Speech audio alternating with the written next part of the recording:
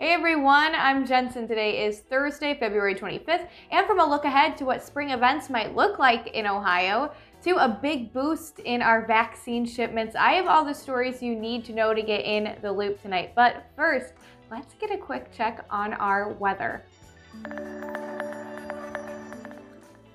If you're looking for a significant warm up, tomorrow we're going to be on hold just for a day. There'll be a bit of an east breeze that kicks in. If you live along the bay or along the lake in Point Place, you're going to feel the impact of the lake and bay tomorrow. Over the weekend, though, spring fever will be on full display across the area. I think temperatures are just going to erupt. They're going to explode up into the 50s. And the afternoons, both Saturday and Sunday, will give you a great chance to get outside. So here are the next 3 days. Tomorrow, an east breeze kind of keeps a lid on temperatures, very similar to today's high. And then on Saturday, any rain, and we talked about this, will come overnight and very early in the day. I think there'll be lots of sunshine and a high of 52. And on Sunday, a high up to 55. It's going to get a little breezy, maybe even a little windy on Sunday. That'll be the difference between the 2 days. I think a Saturday might end up being the better afternoon of the two, just by a little bit, to be outside. And very quickly, I just have to tell you about this one because it just makes me giggle. Sylvania residents got a few new neighbors today. A pair of horses were found wandering freely on Sylvania Metamora Road this morning. One woman was able to catch a third horse using carrots. Obviously, what else would you use to catch a stray horse? But those other two are still out there on the open road. We'll keep you updated once these critters are in custody. And listen up, parents. Owens Community College is offering a free dental hygiene day for kids. Appointments for the school's annual Give Kids a Smile event filled up within a week. So, in response, Owens is scheduling free appointments to anyone who could not get into that event.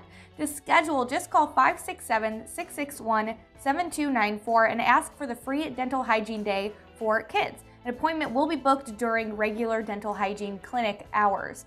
And something else to keep in mind, per CDC guidelines, the clinic is limiting the number of children accepted per day to ensure a safe environment. Again, that number to make an appointment is 567-661-7294. And we got a glimmer of hope today from Governor Mike DeWine as we start to look ahead toward spring. He started a rollout of loosened restrictions for some of our favorite events, starting first with sports and entertainment. These events will be able to reopen with 25% maximum indoor capacity and 30% maximum outdoor capacity, provided they follow established precautions. Some of those precautions include, but are not limited to, mandatory mask wearing for employees and customers, spectator pathways that allow for social distancing, seating in pods of no more than 6 people, recommended to be of the same household, and seating pods must be separated by at least 6 feet. Now, general admission will be allowed, DeWine said, as long as masks are worn and proper distancing can be marked or at least maintained.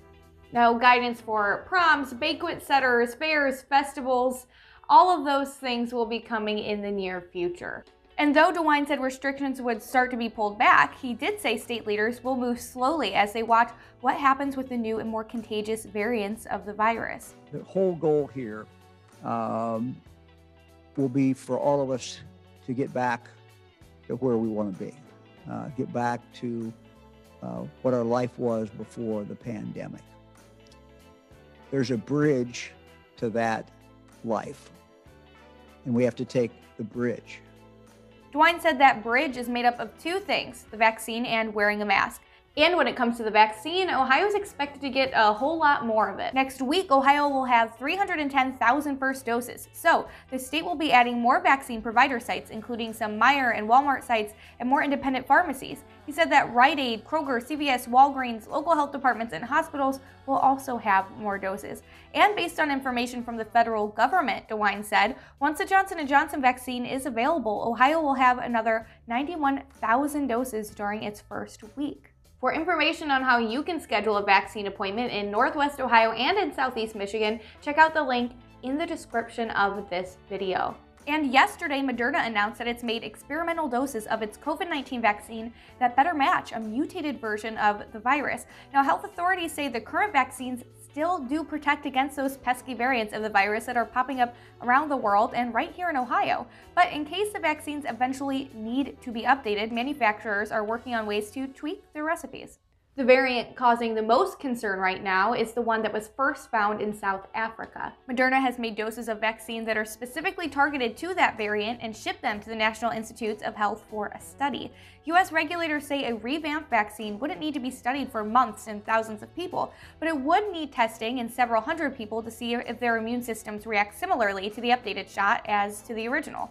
Moderna said it's also started testing whether just giving a third dose of the original vaccine would offer an extra immune boost that could guard against variants, even if it's not an exact match. So we will keep you updated on that.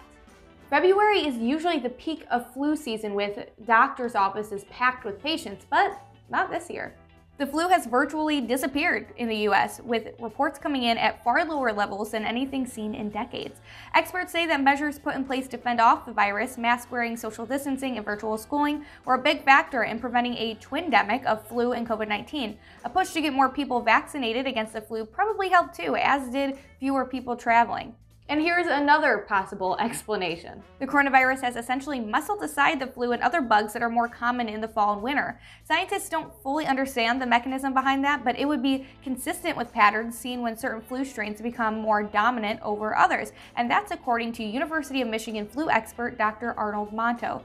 According to the Ohio Department of Health website, through February 13th, there have only been 2 flu-related hospitalizations in Lucas County this flu season. Wood County, Fulton, Erie, Putnam, Ottawa, Hancock, Henry, and Huron counties have had no flu-related hospitalizations. And before I go, let me share some news with you that will tug on your nostalgic heartstrings. Nickelodeon is bringing back its popular Rugrats cartoon to the new Paramount Plus streaming service. The series with updated CG animation will feature original voice actors when it debuts this spring. The original Rugrats debuted in 1991 and aired for 9 seasons. It also spawned 3 feature films and a successful consumer product line. The show earned 4 Daytime Emmy Awards. I love that they're keeping the voices, but I'm not gonna lie, the CG kind of creeps me out a little bit, but I'm still gonna check it out. Let me know if you will in the comments below. But that is all I have for you today. If you like this video, hit that like button and of course subscribe to our YouTube channel. I'm Jensen and now you're in the loop.